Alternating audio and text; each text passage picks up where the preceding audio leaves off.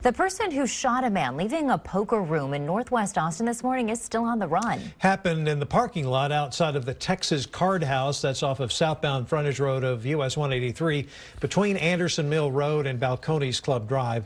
KXAN's Lauren Kravitz spoke to the owner of the Texas Card House, who is now beefing up security. The camera systems we use are all integrated.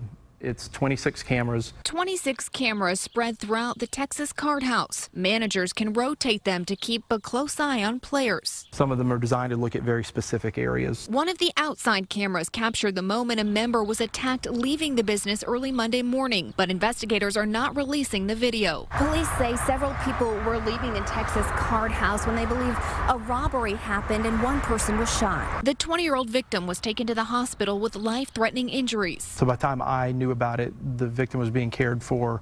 The police were about a minute away, and then I was notified.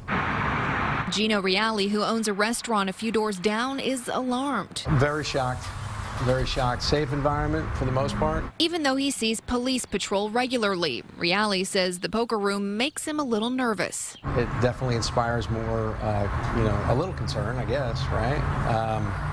When you're dealing with gambling and a little bit of that. The general station for the security guard is in this broadest part of the room. One armed guard works the Texas Card House, but after Monday's shooting, they're adding a second guard at night. They'll also look at enhancing other security measures, possibly their cameras. And we're going to continue looking at how do we expand them, how do we make them better, more useful, more effective. Lauren Kravitz, KXAN News.